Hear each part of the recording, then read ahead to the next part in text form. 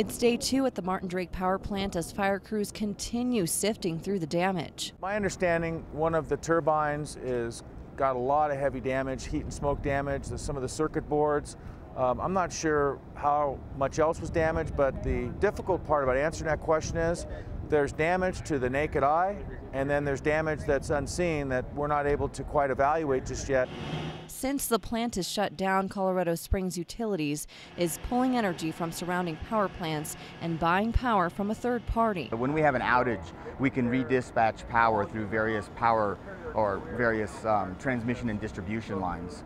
So yesterday we experienced an outage to about 22,000 customers. So we were able to do some switching, move power around, and actually restore that power very quickly. CSU is unsure how much this will affect its customers, but do say the replacement power now that Martin Drake is down is double the fuel cost. Likely our power costs will be higher. We have to go back and assess and see if that will actually have an effect on the rates and our fuel costs within the rates. If we do have adjustments, we could have one as soon as June 1 or July 1, but again, it's really too early to assess right now. Charrier says as far as the 62 employees who work inside Martin Drake, they are on paid leave until further notice.